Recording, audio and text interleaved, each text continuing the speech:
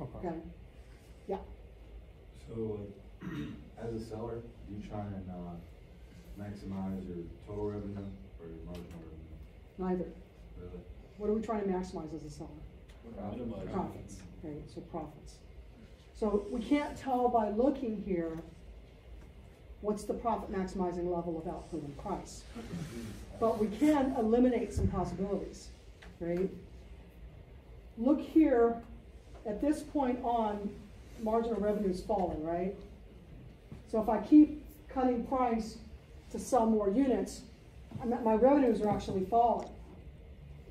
But as I'm selling more units, I'm having to produce those more units. So what's happening to my costs? It's going up. The costs are going up and my revenues are going down. That doesn't sound like a good thing that's happening to my profits there, right? My costs are going up and my revenues are going down. My profits are going down. So a monopolist is never going to keep cutting price so that their revenues are negative. But we don't know which one of these is best. Okay? So by the way back to chapter 6,